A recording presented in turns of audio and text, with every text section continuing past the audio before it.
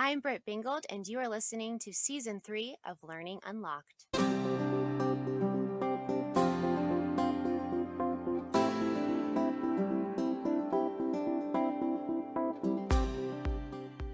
Educators are the key holders to unlocking learning for students. Today, as always, my goal is to provide you with resources and tools, the keys, to enable and accelerate learning for all students. Thanks for joining me today. Let's get started.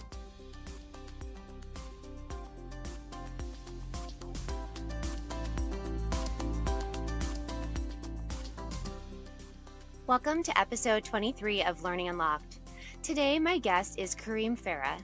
Kareem earned a bachelor's in finance from Washington University in St. Louis and a master's in secondary education from Johns Hopkins University. After joining Teach for America in 2013, he spent 6 years teaching in schools that support students with a high diversity of academic and social-emotional needs in both Hawaii and Washington, D.C. Kareem was awarded the 2018 Standing Ovation Award for Excellence in the Classroom Innovation for his blended, self-paced, and mastery approach to teaching and learning. Kareem's work has been featured in Edutopia and CBS News, among other local and national outlets. Kareem and his co-founder, Robert Barnett, worked together to develop an instructional model that would empower every student, regardless of background, ability, or attendance, to master key content and skills. And our conversation today is unpacking this instructional model. I'm really excited about this episode, you guys, and I hope you enjoy.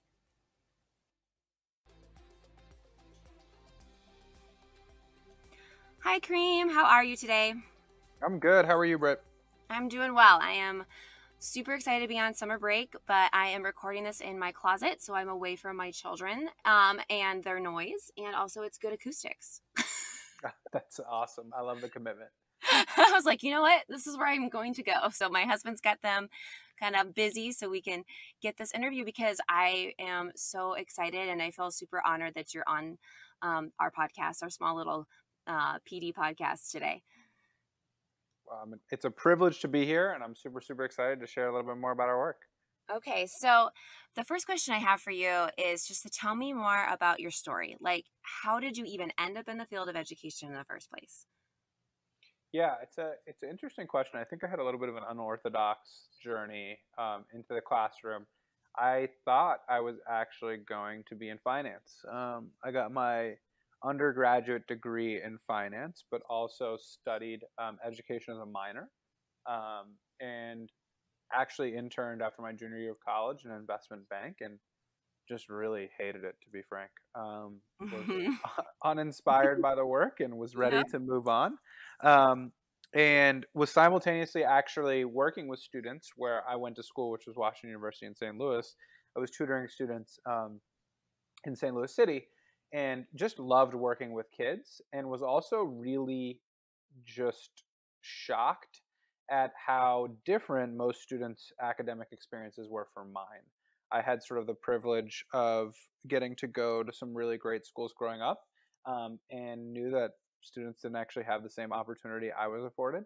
And my parents didn't even have the same opportunity I was afforded because they were both immigrants who came from Egypt and Lebanon. So I really became committed at that point to trying to figure out a way to be able to empower other kids to have a similar opportunity, particularly from an educational perspective as I did. So I decided to pivot in my career and become an educator. I actually spent my first 3 years teaching in the state of Hawaii, where I taught high school math in a really awesome community called Waianae on Oahu, and then went to DC Public Schools, where I spent a number of years teaching there until I left to run the Modern Classrooms Project full time.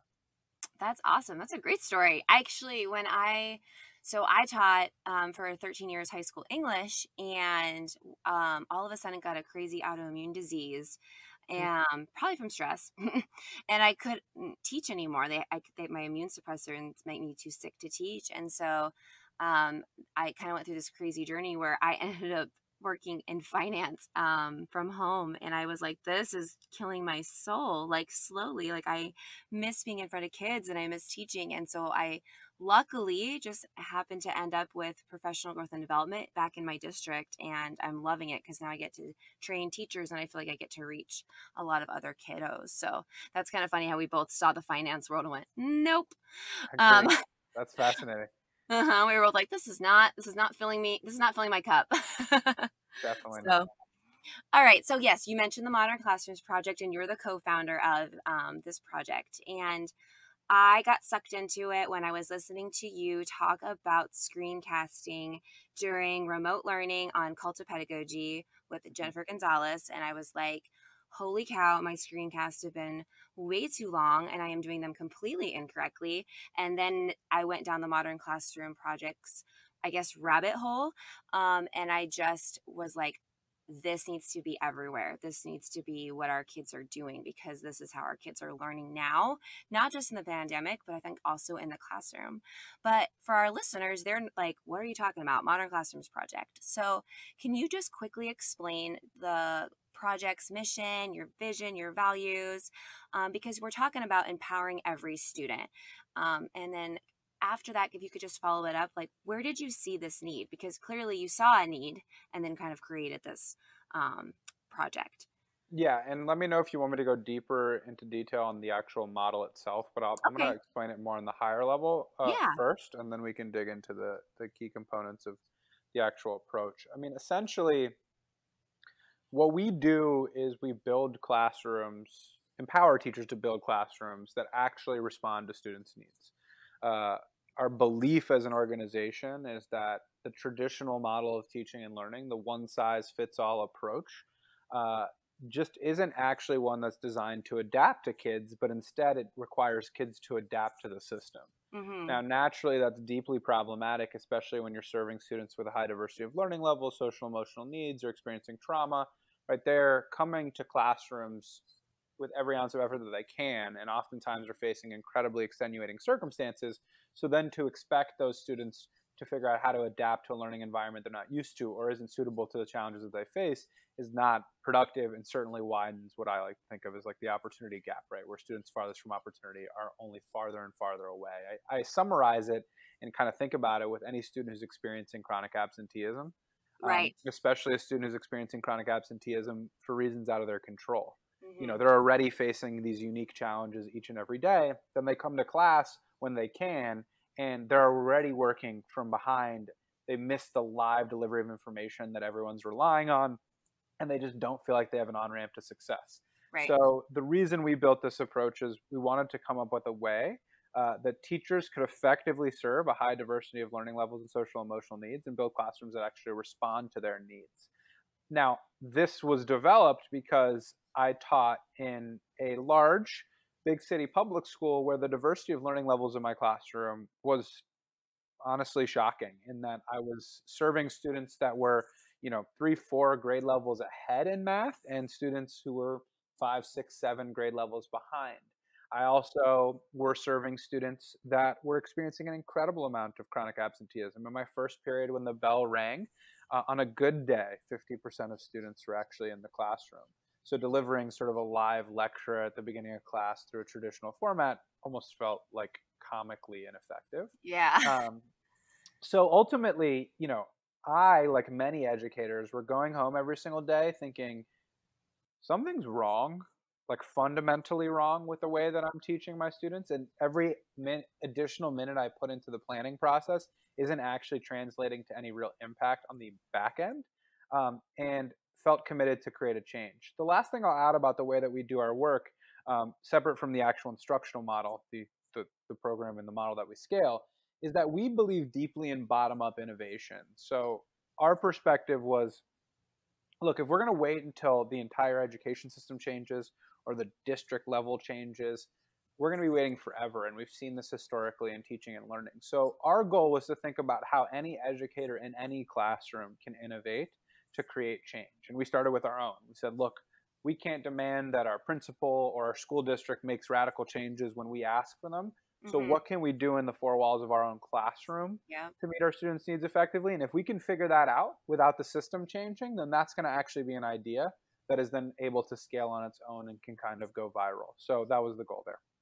Well, it definitely went viral for sure. And I think a lot of teachers feel like that. They're like, okay, what can I do in my four walls to reach more kids? Because I remember feeling like, hey, I'm a pretty decent teacher. Like, I've been doing this for a while. My students seem receptive.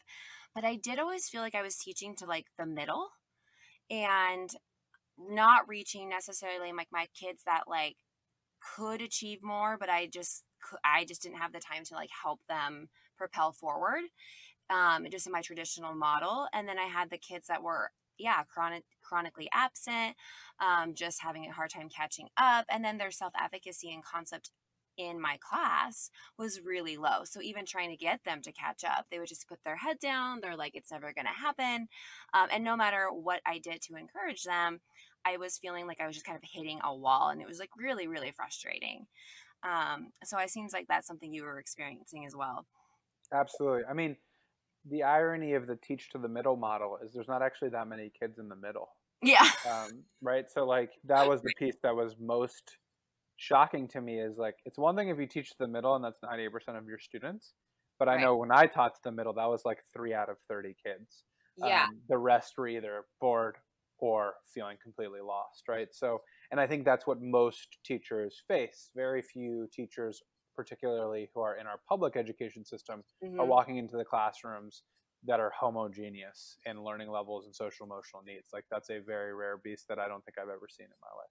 I don't think I've ever seen it either, to be honest. And I go in a lot of classrooms and observe teachers, and I can tell you I'm like, wow, we need some change. And I felt like, with the pandemic, this propelled teachers that would normally not screencast, not use tech, not use those types of things. They were forced to in this way, but they also grew a ton and are now more confident with it. And so I felt like this model was something not so out of reach now, like not so scary, to do some recording. So let's get into the model. What's your approach that you have for the modern classroom projects when you talk about classroom instruction? What's that model you're going to dig deeper into? Yeah, I mean, in simple terms, it's blended, self-paced, mastery-based. But those three terms now mean nothing as far as I'm concerned when you just say them. So, our model has a very specific methodology for which we help educators blend their instruction, create a self-paced structure, and then grade students on mastery. And each piece connects to the next with the final ultimate goal of that idea that students are actually graded on mastery. They move from one lesson to the next, not because of day of the week, but because they've actually achieved an understanding of the skills. So if we start at part one, which is blended instruction, our goal there is to eliminate live lectures. Hmm. Our belief was that live lectures were inequitable because they just put anyone who couldn't make it to the live lecture or who weren't emotionally ready to listen to that information at a disadvantage. They're also a really poor use of teacher and student time. So we kind of saw the lecture as this bottleneck to innovation and effective instruction. So that was the first thing we sought to eliminate. We eliminate live lectures through what you've mentioned, screencasts, right? This idea that a teacher can build their own instructional video. The reason why we want teachers to build their own instructional videos is because they're creative, they're personal, they're aligned to whatever resources that they need to use in their particular district or school environment. And ultimately, teachers are the most important factor in student learning, and they're going to know what is best for their particular school and community. So that's phase one. You get rid of those live lectures that truly is the bottleneck to innovation, Hmm. and you create those screencasts, and now you've blended instruction. The second phase there is once you've eliminated live lectures, you actually realize that that was the reason you didn't let kids work at different paces, right? We've restricted the capacity to infuse elements of self-paced instruction because every kid has to be sitting at the beginning of class listening to you deliver some sort of information. So once you've eliminated that, you can actually let kids work at their own pace. But what's specific about our approach is that we don't actually believe in sort of endless self-pacing. We believe in self-pacing with guardrails. If you just let kids self-pace for 9 months at a time, right, really high-performing students are going to take off, and your students who really need more support are going to get demoralized and lose confidence. So in our classrooms, kids are self-paced in chunks, usually at 1 unit or a time or a half Hmm. unit at a time. Okay. And that allows, literally kids to be at different spots in the unit and they progress. So ultimately, when you've achieved a self-paced environment, now that unleashes the capacity to grade students on mastery Mm. or through competency.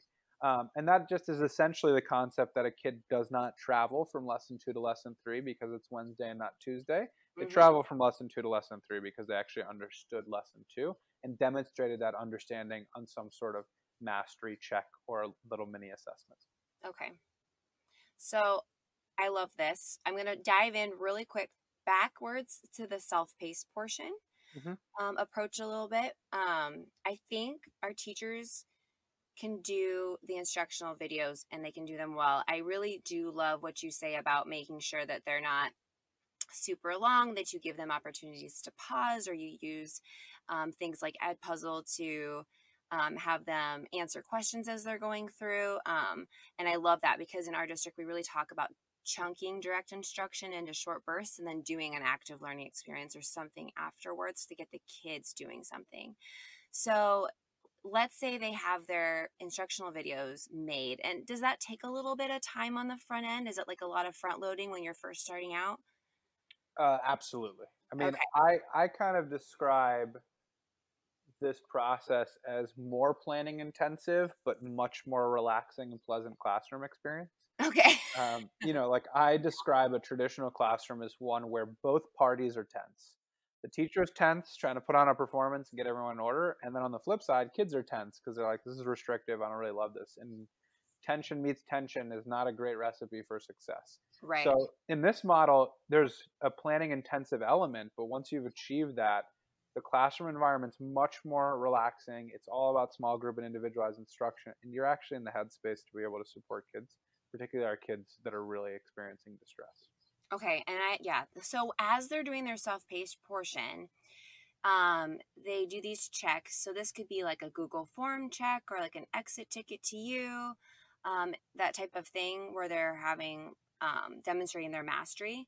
Do you have them go into like partner pairs or collaboration during this self-paced time? Totally. So, I mean, the only things that we strongly encourage to be independent, unless the actual standard or skill you're assessing is collaborative by design, is Right. the mastery check phase of a lesson, which, Okay. if a lesson on average takes a kid 80 minutes to travel through, we're talking about the last 5 minutes of that experience being Mm-hmm. an independent experience. So, Okay. the Modern Classrooms Project, we kind of see collaboration happening in two forms. The most common and frequent is what I call organic collaboration. So I'm a student, I'm on lesson 3, I'm working on the assignment. I might be working with a friend of mine or another student because they are also on lesson 3, Okay. or I might be seeking out a peer who's already mastered lesson 3 and is now on lesson 4 and 5 because I can lean on that kid to support me. And that's organic collaboration. It's the type of collaboration we see in the workplace, Right. the type of collaboration we see in anywhere, frankly, is that we lean on our peers when we need Mhm. help. And particularly, we seek out peers that we know have greater levels of experience than we do. And I Yeah. always tell folks in a traditional format, I always got exhausted by saying, hey, Jessica, go work with Tommy. Yeah. And the two students being like, why? No, I don't feel like it. You can't Yep. really provide that answer in a modern classroom because Mm-hmm. if I tell Jessica to go work with Tommy, that's because Tommy mastered the lesson Jessica needs help with. And we have Gotcha. actual evidence of that. And Right. it totally kind of gives data driven rationale behind why students should be collaborating. Okay, I love that. So there are places for them in this process to work together, to collaborate, and kind of make it a little bit more of a flexible classroom. But what I love the most is now, as the teacher, I'm kind of like free, right? Because I can like go talk to kids who need help, maybe pull some small groups in during this time because I've essentially cloned myself, right? That's right.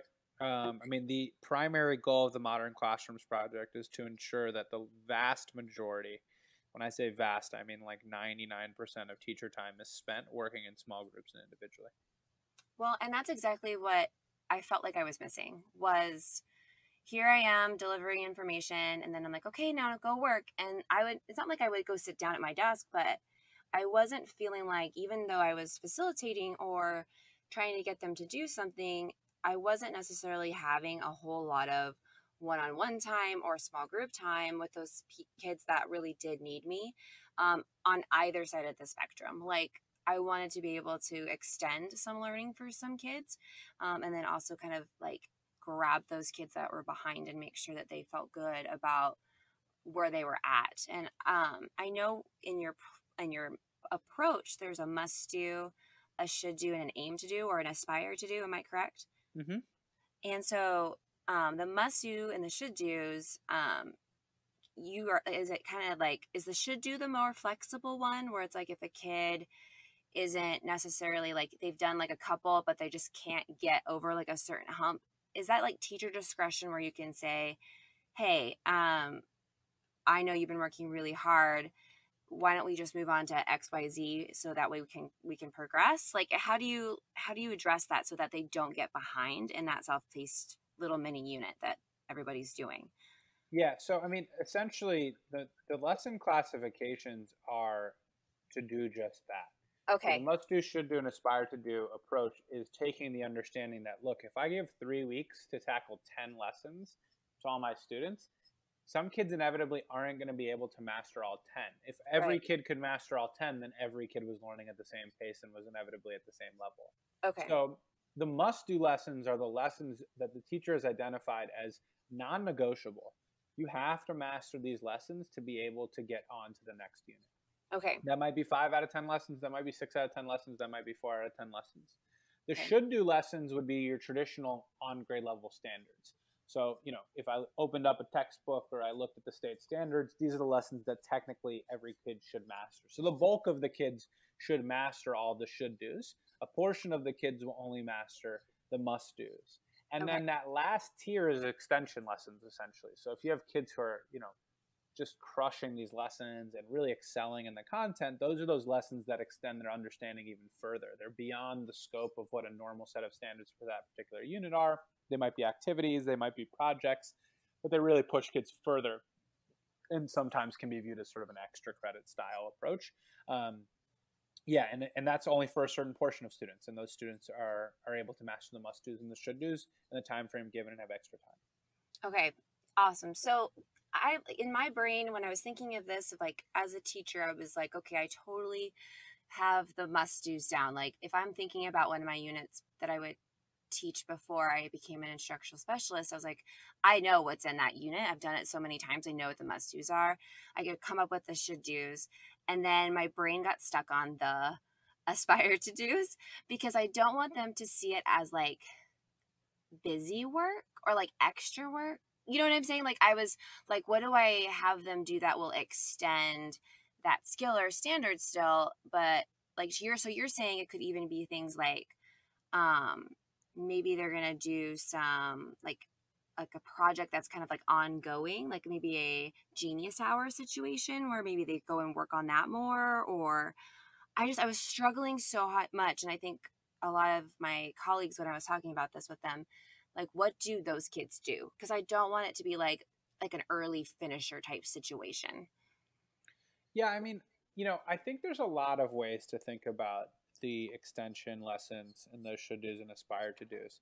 Okay. And it all kind of depends on the grade level and the content area you're in. In Right. particular, like my favorite aspire to do lessons are projects that kids continue to contribute to Oh, throughout the cool. year. So, I Okay. mean, if I have a kid who's really getting interested in some sort of concept related to, designing something in architecture that requires an understanding of geometric shapes, or I have a student who Mhm. loves to write and wants to potentially get something published in the local newspaper, then maybe the aspire to do is they, whenever they're finished early, they get to contribute to that larger body of work that they want to be working Okay, I kind on. of love that because that's a lot of choice for them too. Totally, Yeah. absolutely. I had some students in my class when I taught in high school who were really, really invested in the ACT or the SAT.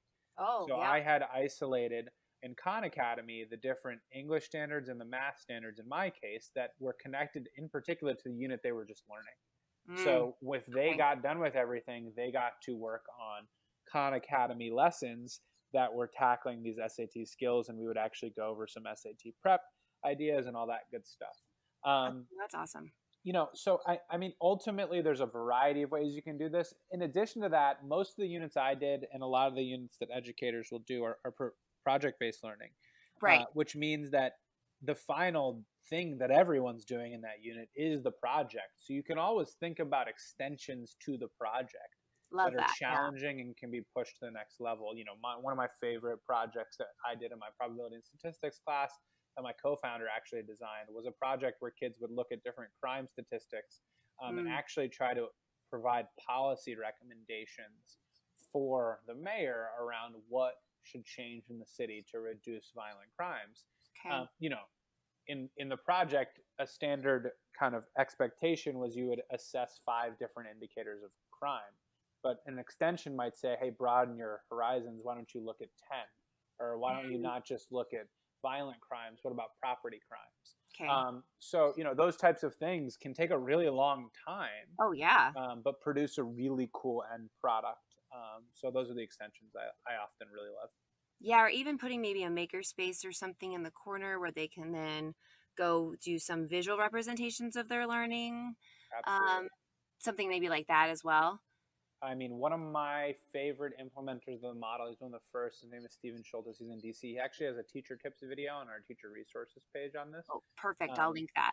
But he uses a program called Classcraft, which is a gamification program. I've heard of it. Yep. And he has his whole classroom is set up in stations.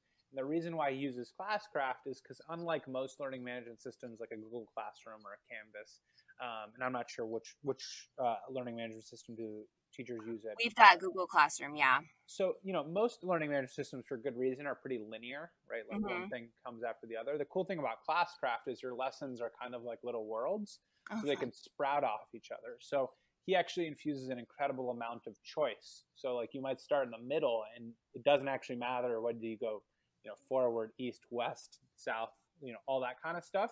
You just need to tackle the 5 things that bridge off the world that you're on at the moment. And some of them are makerspace, and some of them are, you know, writing up a report, and some of them are playing with a different tool.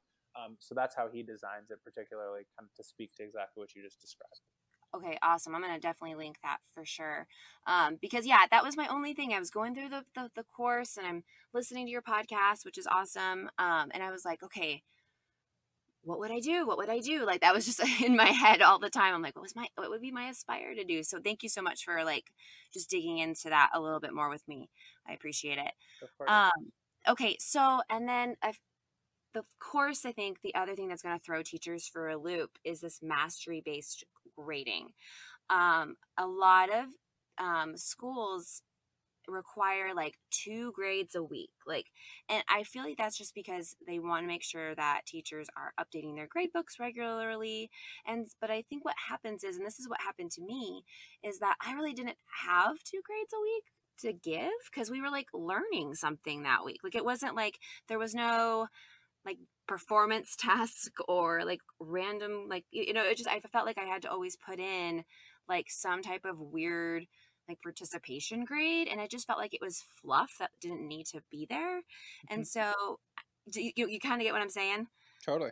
So I just, I was like, oh, I love this mastery based grading. Do they, when they do their checks, when they put them in the grade book, is it like, how do they label them? Or is it there a certain way that you would recommend them being able to maybe put these checks in and say like, okay, this is for this skill, this is for this skill? Would that help, you think, teachers and students really see their learning progression a little bit clearer?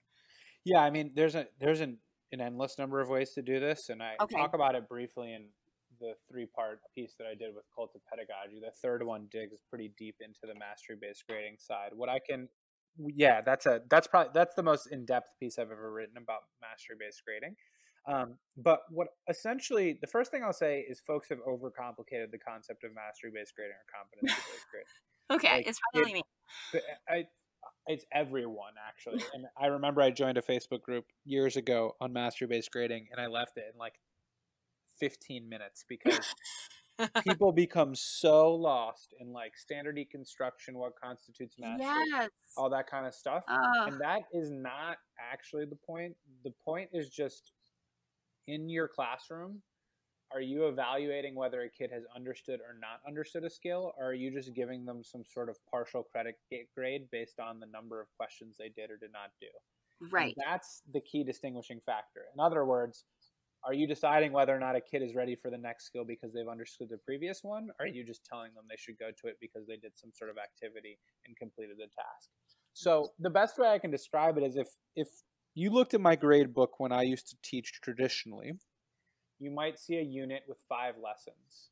And Okay. each lesson might have had an assignment and an exit ticket. And you would have seen these crazy grades for kids. So one assignment, they have a 7 out of 10, and in the exit ticket, they have a 3 out of 5. And then the next one, they have a 2 out of 10 and a 4 out of 5. And the next one, they have a 10 out of 10 and a 5 out of 5. And then it spits out like an average, obviously, Right. which is some grade that means nothing to anyone. Right? Like you look at it and it says a C, and you're like, I guess that's average. And then the kid's like, yeah, I guess I got a C. If you looked at my grade book, once I started implementing the Modern Classrooms project, the actual categories didn't change. I had assignment, mastery check, assignment, mastery check, Okay. assignment, mastery check. What was different is there were no partial credit grades. Nice. So if a kid had grades for lessons 1, 2, 3, and 4, they were either a 90% or 100%. Okay. Every single one of those. And if they didn't tackle a lesson that they should have tackled, it was a 0. So if a student had mastered 4 out of 5 lessons in my classroom, they would have gotten an 80%. Okay. Because they got full credit for everything they mastered, and they got no credit for the things that they did not master. So it really changes your perspective on skill mastery from being this sort of like, yeah, I guess I'll give them some credit because they tried some things, to this kid either understood the skill, and if they did, they have 100%, or they did not, and they have no credit for it. Okay. And in my opinion, it actually makes the gradebook much easier to manage. It also makes the gradebook much easier to deliver to parents. When a student asks, why does my kid have a D in the class? Well, he's mastered 6 out of 10 skills. There's 4 other ones they can still master. Here are the videos, here are the assignments, here are the mastery checks, have them get going. And then finally, from like a upkeeping your grade book, I mean, ultimately, this depends on school, community, and district and all that kind of stuff. But yeah, I have never in a modern classroom, nor have I ever heard a modern classroom educator say that they had trouble meeting the grade requirements, meaning you actually are doing a little bit more grading, but it's purposeful grading, and it's very fast in a modern classroom. Okay. Yeah, because you're chunking skills at a time instead of trying to grade a huge band of skills all in one assignment, right? Exactly. Okay. All right. That makes so much more sense to me. So they also have, so we've got instructional videos. I feel like we got a little bit better at that during the pandemic, and I think a lot of teachers are like, okay, I feel comfortable with that.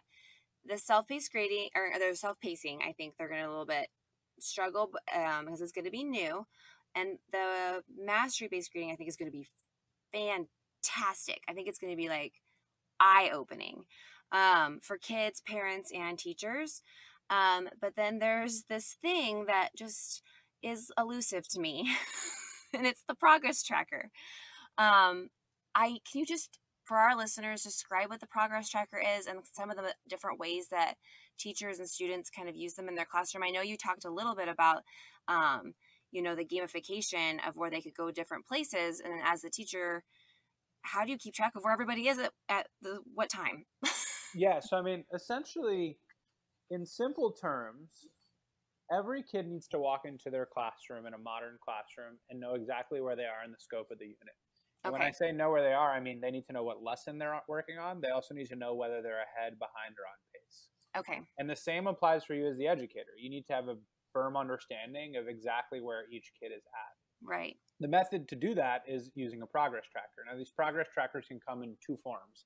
A progress tracker can be a personal tracker, meaning every kid has a game board or some sort of checklist in front of them for the unit that they're constantly keeping tabs of. Or it can be a public tracker, which is even more popular, which means it could be a PowerPoint slide with every kid's name on it and what lesson they're on and where they should be at. It could be kids' faces where they are Velcro or on like some sort of like popsicle stick or something like that moves across some sort of game board. Could be magnets on the whiteboard. Oh, I like that. Yeah. As students start, they're all in lesson 1. Then every time a student masters a skill, they move up on the progress tracker. If it's a PowerPoint slide displayed, I would change their name from being on lesson 1 to lesson 2. If it's a game board that they have in front of them, I might sign the square that said lesson 1. So they've mastered lesson 1, they're now on lesson 2. If their name is on a football helmet on a piece of Velcro, they're going to move their face up or their name to the next lesson. So all it's doing is creating a formal structure around progress. It also encourages the collaboration piece, because if I'm on lesson 2 and I'm stuck and I need help, well, I'm going to go look at the whiteboard and see who's on lesson 3. I might go see other students' game boards and say, hey, I noticed you mastered lesson 2. Can you help me? So that's the key with the progress trackers. They're super, super useful. They're frankly critical. All the research on self-pacing says there has to be a consistent methodology for tracking progress if you actually want it to be a controlled chaos environment and not just complete chaos. Yeah, and I love controlled chaos because I was all about that as a teacher. And I was just thinking to myself, okay, I used to track their progress, but I was like, it was just like kind of me and a clipboard. And the kids had absolutely no idea where they stood. So what I really like about this is that the kids know where they are, but then also other kids can also, if they make it public, can go seek out help and get help from other kids. So that helps. And so there's different examples of this on your website, right? Of how teachers could move through the different progress trackers and figure out which one works for them and their kids. Say again? Do you have like examples of the progress trackers on the website? Oh, absolutely. Yeah. So, I mean, on the free course, learn.modernclassrooms.org, I mean, there is like an endless number of them, and you can click and make a copy. Oh, awesome. And these come in different forms, right? Some folks are a little panicked or freaked out about having a public tracker, so they'll go with the personal ones like the game boards. Others love the public tracker. I certainly did myself. And there's a ton of different ways to do it. I mean, I still learn about different progress trackers in modern classrooms every single day. I'll go walk into a new classroom and see a new one, and I'll think it's awesome. I saw one the other day that was super cool. That was like colored construction paper with kids' faces drawn out in a different way, and the kids would come running to the construction paper and move their name. So there's really a ton of creative ways to do it, but we have a ton of options as well just to create structure for folks. Yeah, I mean, you can even have a game board that's just projected to your whiteboard, right? And then they could just move the little magnets on the game board. That's right. Right? Something just simple as that. Of course. Okay. All right. That's awesome. That's perfect. Okay. All right. Thank you so much for just kind of giving us this quick, brief overview of the Modern Classrooms project, because I really do believe that this is like going to be critical moving forward. And it really is going to break apart that traditional kids in rows, sit and listen, the sage on the stage approach, where they just get delivered this information and they're expected to just absorb it somehow and then regurgitate it on some type of exam later on. And I love that you talked about a lot of progress or project-based inquiry assignments and maker spaces, because like those are all the things I think that are really high on in John Hattie's research as well, that we've been kind of really focusing on as a district, is this idea of like classroom cohesion and blended learning and all of those things that just seem kind of unattainable. That I think this makes those things a little bit more in reach for our teachers. Of course. Okay, I have some rapid fire questions for you, if you don't mind me asking them. Are you ready? I'm ready. Okay, so you're going to fill in the blank. Education is the most powerful way to empower kids to achieve their full potential. Oh, I love that. Yep. Okay, awesome. All right, the number 2, what or who inspires you? What or who inspires me? Teachers. I try to schedule a call with a teacher I've never met every single week. That's awesome. Because teachers are the most creative people that I've ever been around, and they're the most committed people to creating true impact every single day. So teachers inspire me. All right. Yep. Me too. I love talking to teachers because they are so creative. Like they just make it work no matter what. So they are inspiring. Okay. Number 3 is, if you could pass on any wisdom to students. I know you're running the Modern Classroom Project now, but you taught students for a really long time. What would you share? I would share that the most important thing you can learn as a student is how to learn. And it can be frustrating as a student to learn skills that don't matter to you or feel sort of disconnected from the world around you, or your passions. But what's most important is actually the capacity to learn a novel skill without an incredible amount of support. And I think the biggest mistake that we've made in our education system, and in turn we've conditioned students to think, is a lot of hand-holding and instant gratification. And Yep. kids oftentimes get really frustrated when their teachers won't just spell out a concept for them. So Mm-hmm. my biggest advice to students at any grade level or content area is push yourself to be a self-directed, self-aware learner. Yeah. Because one day you are going to walk into a world where you don't actually have all that many supports around you, and your task is going to be to navigate that and teach yourself new things.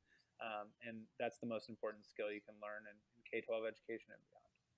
I agree. And I think for teachers, it's those probing questions, right? That you don't feed them the answer right away or handhold them, but just keep learning how to do those like boomerang back questions to the kids. Totally. Yeah, for sure. Okay. Number 4, what are your must-have smartphone apps? Like you cannot live without these on your phone. Whew. We're going to go with every single food delivery / pickup app. So we're talking DoorDash, Uber Eats, Caviar. In fact, Okay.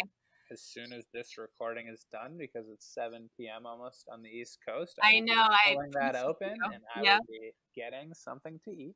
Okay. Google Maps, obviously. At this point, I'm not even sure I understand how a map works. I just type it in and keep it moving. Yep. And the ESPN app, I'm a huge sports fan, particularly basketball, so I'm on there all day long. All right. See, I needed to know. That's what I needed to know. I'm a DoorDash girl for sure. So, I love DoorDash too. oh yeah, they're awesome. And I have a lot of former students that work there. So then part of me is like, I open the door and I'm like, oh, hi. That's awesome. So it's kind of fun. Yeah. Okay. Last one. What song do you know all the lyrics to by heart? What song do I know all the lyrics to by heart? I know it's my favorite song. I actually have a poster about it. It's called Love Yours by J. Cole. Okay. And I know every single word. And it's essentially a song about how the only life you should love is yours. And I think it's an inspiring one. It keeps me inspired every day. And it reminds me to just remember just how privileged I am to be able to do the things that I get to do every single day, and to make the best out of the experiences that I've had. So that's the one. All right. Well, I don't know that one, so I think I'm going to have to like Spotify that and add it to my playlist. You should. It's a fabulous song. Okay. I'm totally going to do that. All right. So I'm going to highly recommend to my listeners and teachers to take your free online course. I learned so much from it. Obviously, I had so many things I wanted to ask you that I reached out. I was like, I don't know. I'm just going to ask because, I never know. Maybe you'll come on and you did. And I so appreciate that because it just makes so much sense to me for what our students need now. So if listeners want to learn more and they want to take that course and they're just curious about Modern Classroom Project, where can they find you online or on social media? And how can that site really support them? Absolutely. I mean, our website's www.modernclassrooms.org. Okay. The free course is at learn.modernclassrooms.org. Mm-hmm. You just make an account and you're good to go. And you start learning. It's totally free. Super easy. It was awesome. Yeah, and our social media accounts for Modern Classrooms are at Modern Class Proj. So the word modern, the word class, and then PROJ. Okay. And that's on Instagram. That's on Twitter. We also have a Facebook page and then a Facebook group. The Facebook group has about 5,500 educators in it right now. So Holy that's a moly. really interesting group. We also have a podcast. So if you go to our website and you click on the teacher resources page, you'll see exemplar units, which are also in the free course, our podcasts, our webinars, and all that good stuff. The only social media I actually use all that often is Twitter. So you can follow me on Twitter at Kareem Farah 23 is where I am on Twitter. Awesome. Yeah, and I think that covers it. Those are the. I mean, that's where you should start. You'll know, as you said.